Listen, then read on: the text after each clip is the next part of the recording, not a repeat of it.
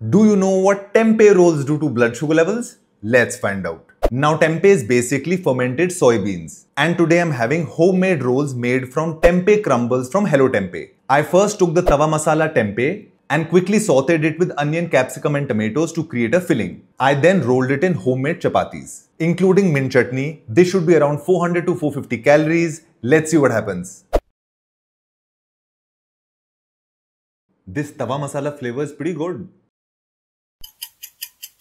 Let's see what my glucose monitor says. Only 21 mg increase? This is a very good result. This result is similar to when I had chicken tikka rolls, which had increased my blood sugar levels by 20 mg. And even when I had paneer tikka rolls, my blood sugar levels had increased by a similar amount, 23 mg. This does make sense because tempeh has a very low glycemic index, just like paneer and chicken. And that's because it's very high in proteins and fiber and relatively low on carbs. For context, I used 100 grams of tempeh in my rolls and that had about 18 grams of protein. That's equal to about 3 medium eggs. That's quite a bit. Plus, the protein in tempeh is a complete protein, which as you know is quite rare for a plant-based food. And because tempeh is a fermented product, its protein is easily digestible.